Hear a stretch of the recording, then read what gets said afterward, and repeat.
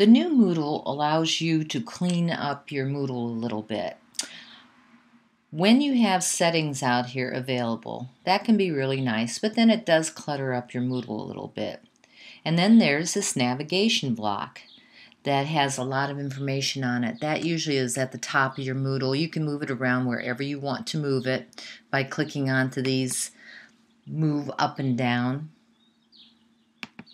And then you can just tell it where to move it. There will be a blank dashed box, and if you want to move a block in another place, you just click that blank dashed box and it will appear.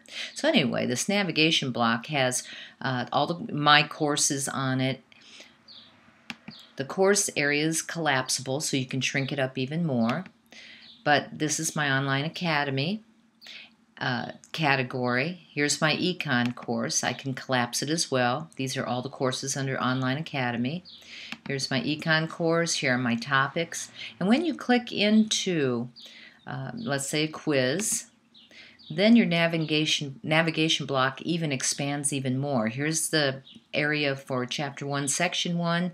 If you expand the results area, this is where you will find the manual grading. This is where you can look at the grades, the responses, the statistics for everything on there. So that's navigation block and how you can navigate your way around it. If you don't want this on the side of your course, you do have this little icon right here where you can move this to the dock. So when you click onto it, it will go in this area on the side here.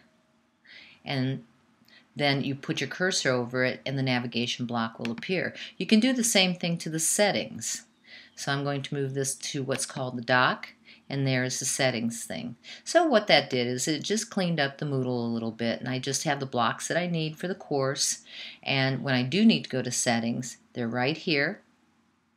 When I want to go to navigation, they're right here.